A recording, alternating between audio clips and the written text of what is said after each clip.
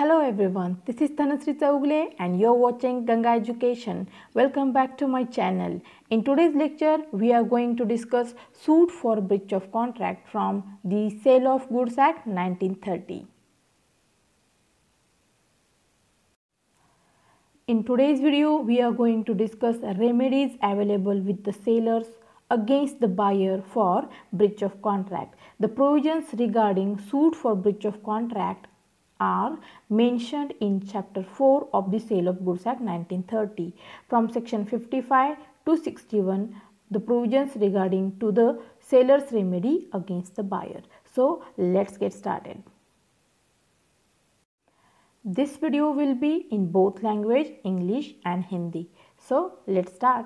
Section 55, suit for price, where under a contract of sale, the property in the goods has passed to the buyer and the buyer wrongfully neglects or refuses to pay for the goods according to the terms of a contract. The seller may sue him for the price of goods. This remedy is available to the seller. He can file a suit against the buyer for the price. The provisions of section 55 are where under a contract of sale, the property in goods has passed to the buyer. Means the ownership of goods has been passed to the buyer. The possession may be with buyer or may be with the seller. But we are talking here about the property in goods, means ownership in the goods has passed to the buyer.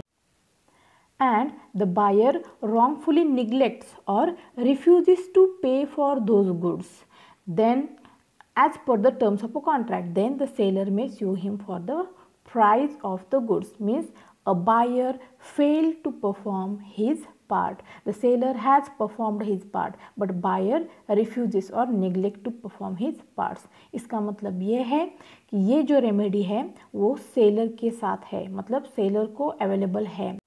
Hindi में इसका मतलब ये है कि अगर contract of cell हुआ है between buyer and seller और अगर जो भी प्रॉपर्टी है इन गुड्स वो अगर बायर की ओर पास हो चुकी है, मतलब कि ओनरशिप अगर ट्रांसफ़र हो चुकी है फ्रॉम सेलर टू बायर और बायर इंटेंशनली रॉन्गफुली निग्लेक्ट करता है या रिफ्यूज़ करता है उसकी जो भी पेमेंट होती है वो करने से, तो as per the terms of a contract तो सेलर के साथ एक राइट होता है कि वो प्राइस के लिए, प्राइस ऑफ गुड्स के लिए वो बायर के अगेंस्ट सूट फाइल कर सकता है.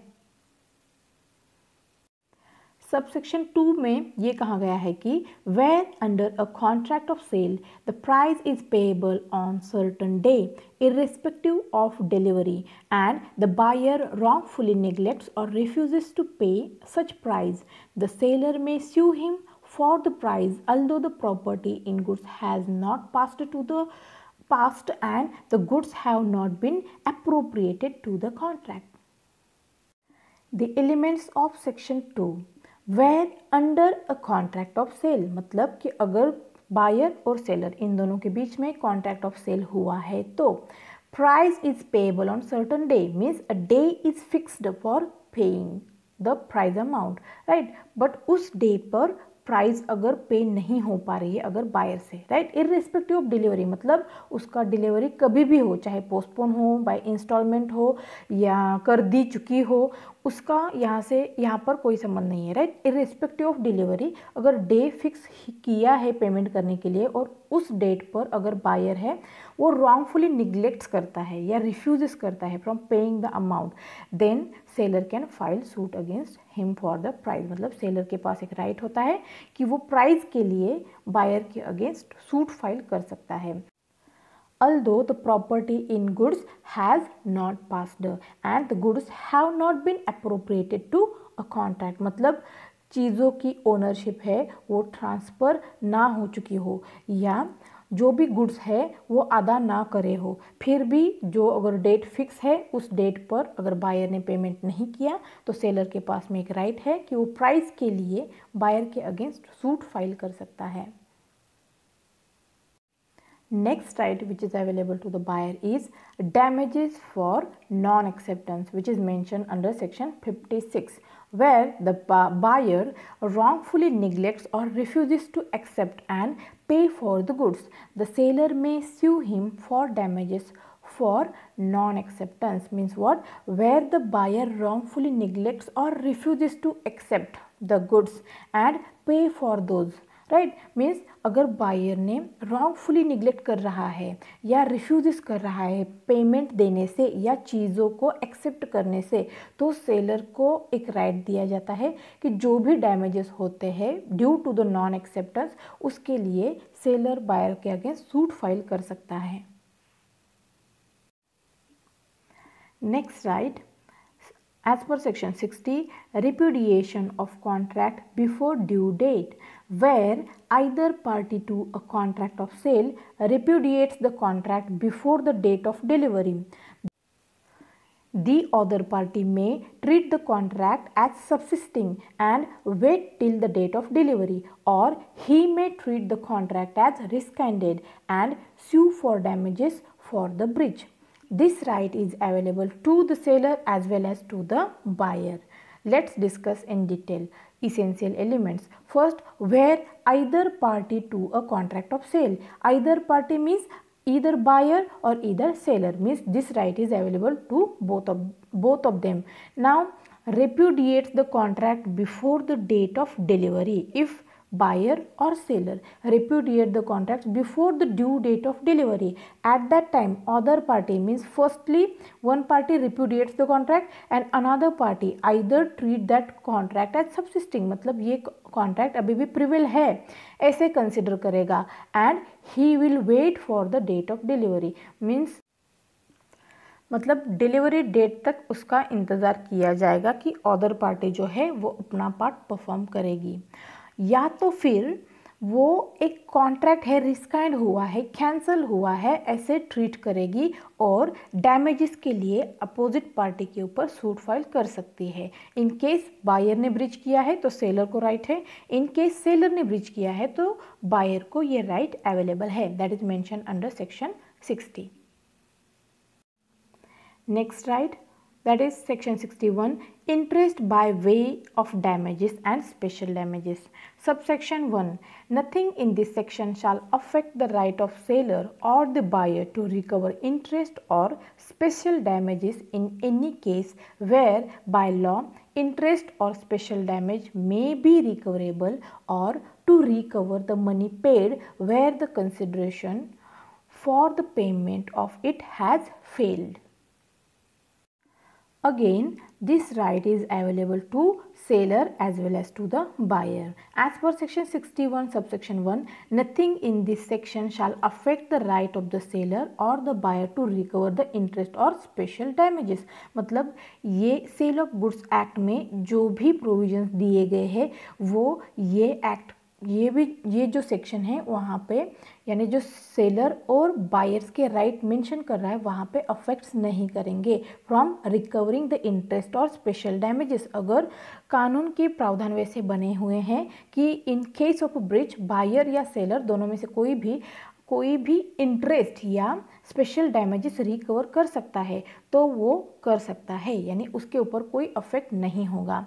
या तो फिर रिकवरी ऑफ मनी पेड, मतलब कि जो पैसे बायर ने ऑलरेडी दिए हुए हैं सेलर को वो भी पैसे बायर रिकवर कर सकता है.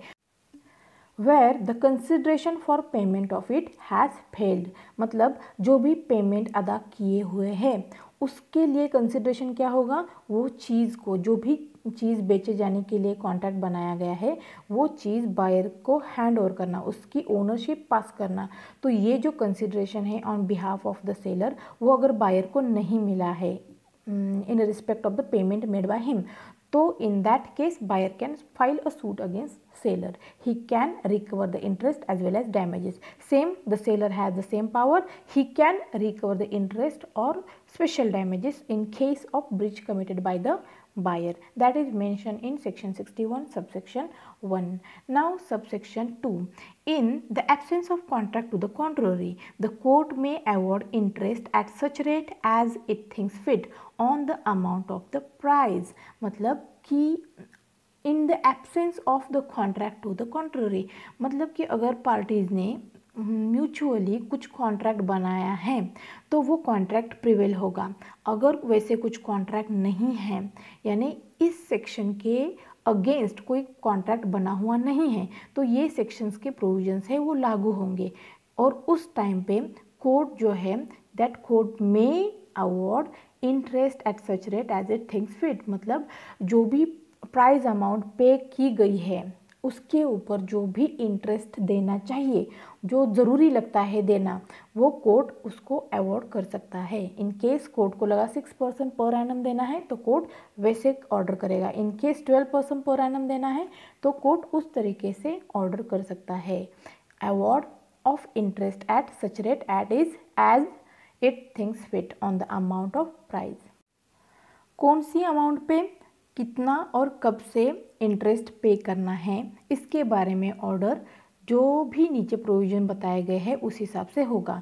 जैसे कि क्लॉज ए में बताया गया है to the seller in a suit by him for the amount of prize from the date of tender of the goods और from the date on which the prize was payable.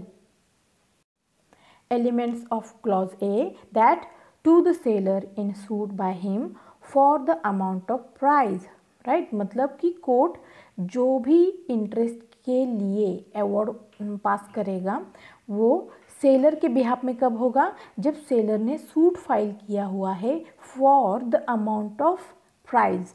तो कब से ये award, कब से ये interest लागू होगा, from the date of tender of goods और from the date on which the price was payable, मतलब जब भी उसने गुड्स देने के लिए उसने टेंडर किया है, मतलब कि मैं अब गुड्स देने के लिए तैयार हूँ, ऐसे उसने इंटीमेट किया है सामने वाली पार्टी को, तब उस दिन से उसको इंटरेस्ट मिल सकता है। या तो फिर from the date on which the price was payable, मतलब जिस दिन पर बायर ने सेलर को प्राइस पे करनी थी वो प्राइस अभी पे नहीं हुई है, तो उस दिन से ये इंटरेस्ट रेट है वो कैलकुलेट होना शुरू होगा। That is mention in clause A.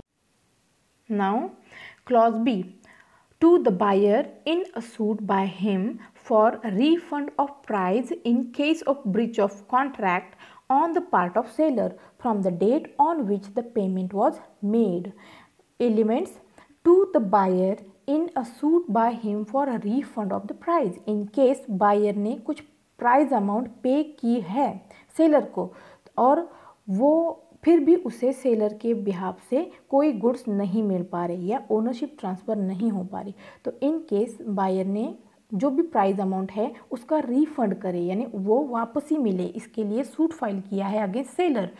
तो in case of breach of the contract on part of the seller, मतलब सेलर के बिहाफ से ब्रीच हुआ है, सेलर ने इधर ना तो डिलीवरी की है ना तो ओनरशिप ट्रांसफ़र किया है, तो in case buyer can file suit against him for refund of the price. और जब भी वो from the date on which the payment was made, मतलब जिस दिन पे उसने पेमेंट किया है उस दिन से उस पेमेंट के ऊपर इंटरेस्ट रेट है वो कैलकुलेट होना शुरू होगा और उस दिन से जो कोर्ट है वो पेमेंट अवॉर्ड इंटरेस्ट अवॉर्ड कर सकती है। ये थे सेलर के बिहाफ में बायर्स के अगेंस्ट राइट जो ऊपर के सेक्शन में मेंशन किए गए हैं। अभी इसी वीडियो में हम buyers remedy against the seller, उसके लिए 60 और 61 हमने ऑलरेडी डिस्कस किया हुआ है। So let's discuss section 57, 58 and 59, damages for non-delivery, that is mentioned under section 57, where the seller wrongfully neglects or refuses to deliver the goods to the buyer may sue the seller for the damages for non-delivery। मतलब कि अगर seller ने जानबूझ के refuse कर रहा है या निगलेक्ट कर रहा है from delivering the goods to the buyer, यानी गुड्स हैंड ओवर नहीं कर रहा है वो बायर को, तो बायर के पास एक राइट है कि वो जो भी डैमेजेस होते हैं उसके लिए due to the non delivery उसके लिए सेलर के अगेंस्ट सूट फाइल कर सकता है। That is damages for non delivery which is mention in section 57। Now specific performance section 58। Subject to the provisions of Chapter 2 of the Specific Relief Act 1877, in any suit for breach of contract to deliver specific or ascertained goods, The court may, if it thinks fit on the application of the plaintiff by its decree, direct that a contract shall be performed specifically without giving the defendant the option of retaining the goods on payment of damages. The decree may be unconditional or upon such terms and conditions as of damages, payment of the price or otherwise as the court deems just, and the application of the plaintiff may be made at any time before the decree. Let's discuss the elements one by one. Subject to the provisions of Chapter 2nd of the Specific Relief Act 1877, in any suit for breach of contract to deliver the specific or a certain goods. Means originally the provisions relating to the sale of goods were part of the Indian Contract Act 1872, which as such did not provide for equitable remedies of specific performance. Specific performance means what? जो भी contract में terms दिए गए हैं उसी terms के हिसाब से परफॉर्म करना, जो भी अमाउंट बताई गई है वही देना, जो भी गुड्स बताए गए हैं वही देना, दैट इज स्पेसिफिक परफॉर्मेंस। तो पहले cell of goods act Indian contract act का पार्ट था जिसमें इक्विटेबल रेमेडीज मेंशन नहीं थे। उसके बाद सेल ऑफ गुड्स एक्ट भी सेपरेट हुआ और स्पेसिफिक रिलीफ एक्ट 1877 भी एनेक्ट किया गया for providing for equitable remedies including remedies of specific performance. The opening words of section 58 that subject to the provisions of chapter 2nd of the Specific Relief Act 1877 means what? The special provisions regarding to the specific performance of contract was mentioned in chapter 2nd of Specific Relief Act 1877, which was not discussed in the Sale of Goods Act but discussed in Specific Relief Act. In any suit for breach of contract to deliver specific or a certain goods, the court may, if things fit on the application of the plaintiff by its decree, direct that the contract shall be performed specifically. Means what? In case seller के ओर से contract को bridge किया गया है, right? In a suit for breach of contract means a suit is filed by the buyer against the seller for breach of contract. Breach of contract means what? Seller is not ready and willing to pass the goods which were agreed by the contract. तो ये जो contract के through जो goods बेचे जाने का वायदा किया गया था वो कॉन्ट्रैक्ट के हिसाब से गुड्स दिए नहीं जा रहे हैं, इसलिए बायर ने सेलर के अगेंस्ट सूट फाइल किया है। टू डिलीवर स्पेसिफिक और असर्टन गुड्स, स्पेसिफिक मतलब जो भी उन दोनों के बीच में फिक्स हुए हैं कि यही गुड्स देना है, या असर्टन जो भी फिक्स किए गए हैं subsequent to the formation of a contract identified किए गए गुड्स। तो ये जो स्पेसिफिक और असर्टन गुड्स है जो डिलीवर करने के लिए कॉन्ट्रैक्ट बना था वो अभी सेलर के और से ब्रिच हुआ है, उसके लिए बायर ने उसके अगेंस्ट सूट फाइल किया है। तो in that case the court में, if it thinks fit on the application of the प्लेंटिफ्स bye it's decree, direct that a contract shall be performed specifically. मतलब कोर्ट ऐसे ऑर्डर पास कर सकता है कि जो भी कॉन्ट्रैक्ट के टर्म्स है उसी टर्म्स के हिसाब से स्पेसिफिकली परफॉर्म किया जाएगा, जो भी फिक्स्ड असर्टन गुड्स हैं, स्पेसिफिक गुड्स है, वही गुड्स दिए जाएंगे, ऐसे बताया जाता है। Next, without giving the defendant the option of retaining the goods on the payment of damages. The decree may be unconditional. Means what? Without giving the defendant, in this case the defendant is seller, तो ये अभी seller के पास में option नहीं रहेगा कि वो goods retain करेगा और पेमेंट ऑफ डैमेजेस पे करेगा, राइट? तो ये चांस उसको नहीं दिया जाएगा। Without giving the defendants the option of retaining the goods on the payment of damages, मतलब कि अगर सेलर कह रहा है कि मैं गुड्स जो भी फिक्स थे वो मैं मेरे पास रखूँगा, उसके लिए जो भी डैमेजेस होता है उसके लिए मैं पे करने के लिए रेडी हूँ, तो ये ऑप्शन अब सेलर के पास में अवेलेबल नहीं है क्योंकि कोर्ट स्पेसिफिक परफॉर्मेंस के लिए ऑर्डर पास कर सकता है। नाउ द डिक्री में बी अनकंडीशनल और upon such terms and condition as to damages, payment of the price or otherwise as the court deems just, and the application of the plaintiff may be made at any time before the decree। मतलब जो भी court अभी decree pass करेगा for the specific performance, तो वो या तो conditional होगी या अनकंडीशनल होगी। अनकंडीशनल मतलब जो भी स्पेसिफिक परफॉर्मेंस है वैसे ही किया जाएगा, और कंडीशन मतलब एज टू द डैमेजेस और पेमेंट ऑफ प्राइज और अदरवाइज कुछ भी कंडीशन कोर्ट इम्पोज कर सकता है। मतलब कि डैमेजेस कितने पे करने हैं, पेमेंट ऑफ द प्राइस क्या होना है, अगर वैलिड प्राइस फिक्स नहीं हुआ था उसके लिए तो कुछ चेंजेस करना है क्या, ये it's up to the court and as per the circumstances of the court case court decide करेगा, राइट। और जो भी कोर्ट को सही लगता है उस हिसाब से कंडीशन इम्पोज किए जा सकते हैं, और उसके लिए प्लेंटिफ मतलब in this case buyer can make an application before passing of decree. जो भी डिक्री पास होने के पहले ही बायर जो है इन दिस केस प्लेंटिफ, तो उसको एप्लीकेशन करने के लिए चांस दिया जाता है for the enforcement of the contract specifically. Next right which is available to the buyer is remedy for breach of warranty, which is mentioned in section 59. Specific performance of contract, इसके ऊपर भी specially 5 marks का question पूछा जा सकता है।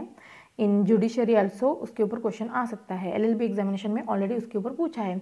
वैसे ही what are the remedies for breach of warranty, ऐसे भी क्वेश्चन पूछा जा सकता है और बहुत सारे केसेस में पूछा भी गया है। So section 59 provides the remedy for breach of warranty. This right is available to the buyer where there is a breach of warranty by the seller or where the buyer elects or is compelled to treat any breach of condition on the part of the seller as a breach of warranty. The buyer is not, by reason only of such breach of warranty, entitled to reject the goods, but he may set up against the seller the breach of warranty in diminution or extinction of the price, or sue the seller for damages for breach of warranty. We have already seen in section 12 that in case of breach of warranty, right, means warranty is a stipulation which is collateral to the main purpose of contract, and breach of which will give rise to claim for the damages and not a right to treat the contract repudiated. Means what कि अगर जो भी stipulation है जो collateral to the main purpose of contract है उसे warranty कहा गया है, और अगर वारंटी ब्रीच होती है तो इन केस डैमेजेस होते हैं तो बायर डैमेजेस क्लेम कर सकता है, लेकिन कॉन्ट्रैक्ट रिप्यूडिएट यानी कैंसिल नहीं कर सकता है, गुड्स रिटर्न नहीं कर सकता है। ये वहाँ पे भी हमने डिस्कस किया था और सेक्शन 59 में भी सेम चीज़ दोहराई गई है। और भी ज़्यादा डिटेल में बताया गया है कि in case of breach of warranty what rights are available to the buyer. So let's discuss it one by one. पहले where there is a breach of warranty by the seller, मतलब कि seller ने जो भी warranty fulfil करनी थी वो warranty नहीं दी फुलफिल की है, मतलब जो भी इम्प्लाइड और एक्सप्रेस वारंटीज़ है हमने ऑलरेडी उसको स्टडी किया हुआ है, तो वो सेलर के बिहाफ से फुलफिल नहीं हुई हैं, ब्रीच हुई है। तो इन दैट केस और the buyer elects or is compelled to treat the breach of condition on the part of the sellers as a breach of warranty. In that case अगर जो भी कंडीशन सेलर ने fulfil करनी थी वो breach हुई है बाय द सेलर, तो बायर ने क्या इलेक्ट किया है, to treat the breach of condition as a breach of warranty. मतलब जो भी ब्रीच ऑफ कंडीशन हुई है वो वारंटी का ब्रीच किया हुआ है, ऐसे अगर बायर इलेक्ट कर रहा है, कंसिडर कर रहा है या ऐसे करना उसे कंपेल हो रहा है, तो in that case the buyer is not by reason only of such breach of warranty entitle to reject the goods, but मतलब उसकी वजह से बायर गुड्स रिजेक्ट नहीं कर सकता है, कॉन्ट्रैक्ट रिप्यूडिएट नहीं कर सकता है, बट बायर को जो राइट दिए गए हैं वो है setup against the seller the breach of warranty इन डिम्यूनेशन और एक्सटिंक्शन ऑफ द प्राइस। मतलब डिमिनिशन और एक्सटेंशन ऑफ द प्राइस कर सकता है, सेटअप करेगा, एडजस्टमेंट करेगा विद द सेलर। जो भी उसका प्राइस अमाउंट है वो जैसे फिक्स था वैसे नहीं देगा, थोड़ा कम देगा, राइट, या एक्सटेंशन भी कर सकता है, राइट। तो that is one right to the buyer. Now sue the seller for damages for breach of warranty. Even he can claim damages from the seller for breach of warranty. That is mentioned in section 59 subsection 1. So let's discuss subsection 2 now. The fact that the buyer has set up a breach of warranty in diminution or extension of the price does not prevent him from suing for some breach of warranty, same breach of warranty, if he has suffered further damages. Means what? In fact, the fact that a buyer has set up a breach of warranty in diminution और extinction of the price, ऊपर बताए गए section के हिसाब से अगर buyer ने suit file किया है फॉर सेटअप, राइट, मतलब जो भी अमाउंट है वो सेटअप हो जाएगी, उसके साथ एडजस्टमेंट होगी, जो भी प्राइस पे करनी थी उसमें कुछ एडजस्टमेंट करके ही प्राइस पे करना है। ऐसे सेटअप करने के लिए अगर सूट फाइल होता है तो it does not prevent him from sewing for the same breach of warranty if he has suffer further damages. मतलब अगर ये चीज़ करने से, मतलब जो भी सूट फाइल किया हुआ है for setup for the breach of warranty in diminishing और एक्सटेंशन ऑफ द प्राइस, तो उसका इम्पैक्ट उसके जो दूसरे राइट्स है, जो डैमेजेस क्लेम करने का राइट है, उसके ऊपर असर नहीं करेगा। जो भी उसको डैमेजेस होते हैं वो भी क्लेम कर सकता है। मतलब दोनों राइट्स वो साइमल्टेनियसली एक्सरसाइज कर सकता है, सेटअप भी कर सकता है और सूट फॉर डैमेजेस भी फाइल कर सकता है। ये राइट्स अवेलेबल हैं with the buyer. Section 60 we have already studied, that is रिपुडिएशन of the contract before due date, and section 61 interest by way of damages and special damages. ये हमने sellers के जो राइट्स है वो डिस्कस करते time, ये buyers के भी जो सेम राइट है वो ऑलरेडी डिस्कस कर चुके हैं। That's it, those are the rights of the buyer and seller in case of breach of contract. Thank you for watching my video. Don't forget to subscribe, hit on a bell icon and like my videos and share with your many friends. Thank you for watching. Stay tuned.